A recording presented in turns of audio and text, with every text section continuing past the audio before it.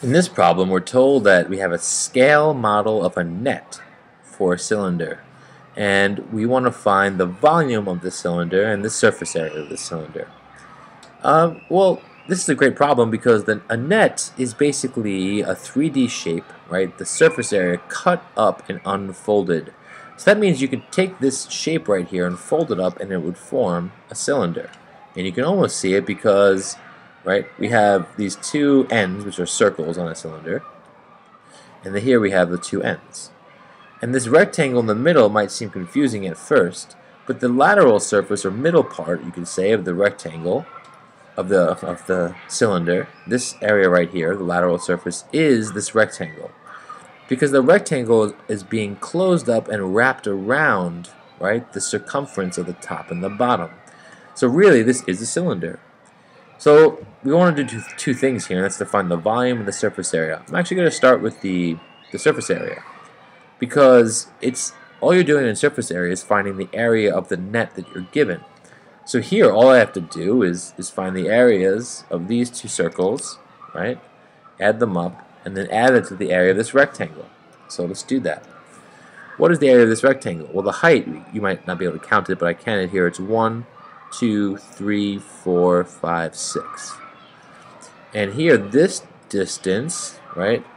Well, what is it?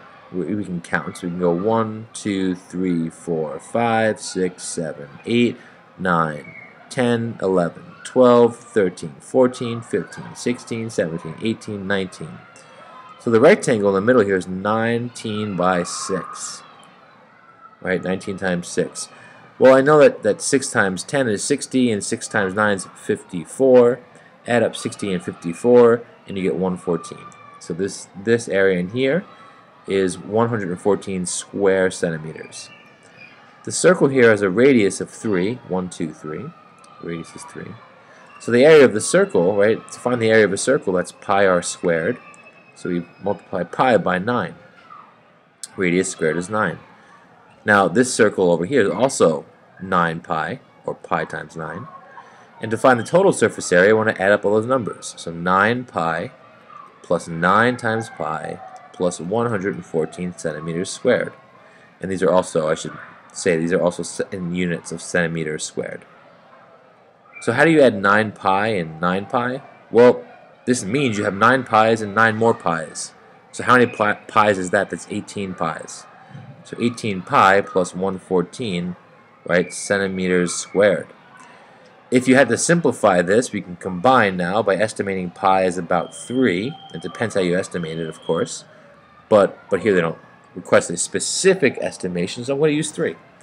3 times 18, well, 3 times 10 is 30. 3 times 8 is 24. That's 54 square centimeters. 54 plus 114 is 100, right, and 68 square centimeters. It's an approximation of the surface area of the shape. And all I'm doing to find the surface area is adding up, right, the two circles on the ends, those two faces, and the lateral surface in between. The volume, here we're going to use the height of the cylinder, and the height is right here. It's equal to 6. So this height right here is 6, and the radius is 3. So to find the volume, what do? Well, we find the area of the circle at the base. That's pi r squared, and multiply it by the height. So we're finding stack after stack of this area on the base with a height of 1 that fit into this whole cylinder. So that's, when we plug in here, 3 squared is 9, and 9 times h, well, h is 6, and that's 54 pi. All I did there was plug in 3 for the radius, square it to get 9, and plug in 6 for the height, and multiply 6 by 9 to get 54. So the volume is 54 pi cubic, right, centimeters. But they may ask you to estimate. Here, if we estimate pi as 3, we get about 162 cubic centimeters, right? 3 times 154 is 162. So you can estimate this as well. All right, hope this helped.